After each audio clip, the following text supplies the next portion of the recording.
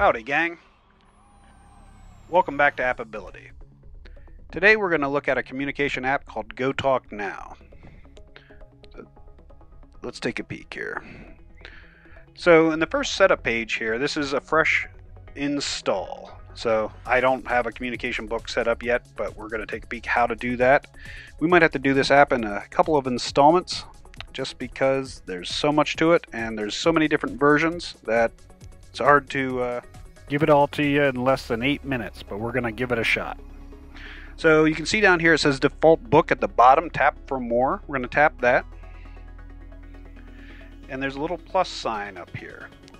This is a good place to become familiar with. You can upload to a local server, so you can kind of get to it from, it gives you a web address and you get there and you can pull off communication books to share. So good place to know. This is also where you can create a new communication book. So I want to press it. I'm going to call it test book. I create that.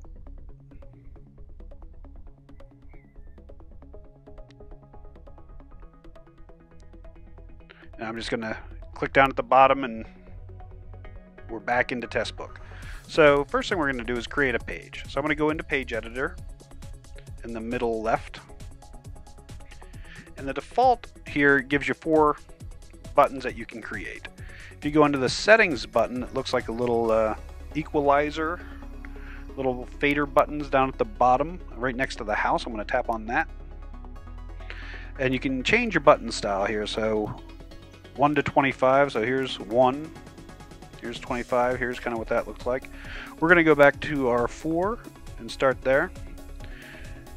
Scanning auditory cues, you can enable that, and that'll, if you're scanning through, for those of you that are familiar with communication devices, you can kind of scan through the buttons and it announces what the button does or what it will say. I'm going to just leave that disabled for now. And we're not going to make an express page. That's just kind of set. Oh, here we can show you that it actually puts that's a reader bar up top, and you can build sentences and have it read.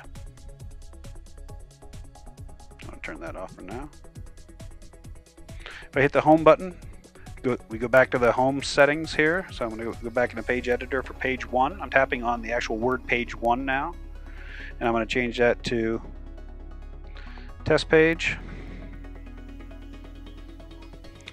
And you can put an auditory cue in there, and you can put an icon for the page. Change the font right here. It's a very versatile program. So I clicked on icon. I'm going to get one from the library, GoTalk Image Library, which is an additional download free of charge for this app. I'm just gonna, I'll scroll down through here so you can see the image library, which is pretty vast. Well, I like lunch is one of my favorite times of the day, so I'm going to put a hamburger sandwich as my, that's not very healthy looking. Get something with a little bit of lettuce. Is that a fish sandwich? Very good. So I'm going to click done, and there's our test page. So now to add a button, I'm going to click the top left button here, and you get into these features. So I'm going to, if I tap on the text, I can slide the text around. I want to put it over here in the left-hand corner. Click on button text, and I'm going to change the text to test button. You can see my theme here. And you can change the color of the text, the font, the size. You can make it bigger. And the cool thing is it previews everything while you're here, so you can put a drop shadow in it. I think that's a new release here. Then we can add an image right next to it. So I'm going to do it from the GoTalk library. You can do an internet search. Like I said, very, very versatile. So we had a fish sandwich. So there's a fillet of salmon. That's lovely. So I'm going to pinch this picture a little bit here and spread. When I'm spreading my fingers bigger, it makes the picture bigger. Pinch it smaller, it gets smaller. And then if I take 2 fingers and turn, I can make my fish do all kinds of stuff here. Okay, so border, we can add different borders. Green, standard stuff. You can pick your own color here. Then we go to background. can make it blue. Now I'm going to go up to this action buttons. So TTS is text to speech. I'm going to click on that button, and so you're going to have to do this if you're using it, so make sure you allow it, or you're going to have to go into settings and change that. So you can jump to a page when you get another page set, which is useful. Play something through the media player, jump to a website, play a video, and that's a lighting control mechanism that works through Wi-Fi. We don't have that set up yet, but we should probably get that and play with it. And then recorded audio.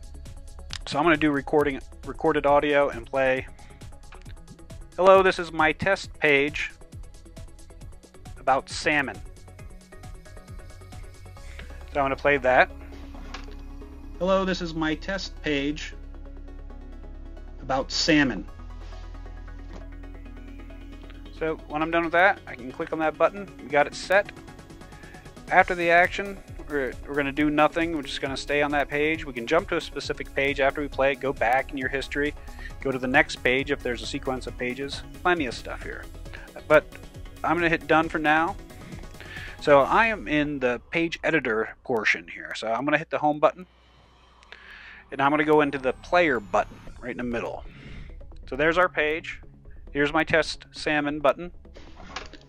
Hello, this is my test page about salmon.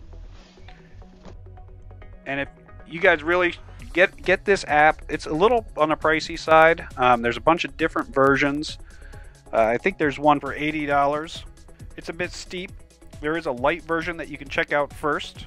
I would suggest doing that before you shell out the bucks.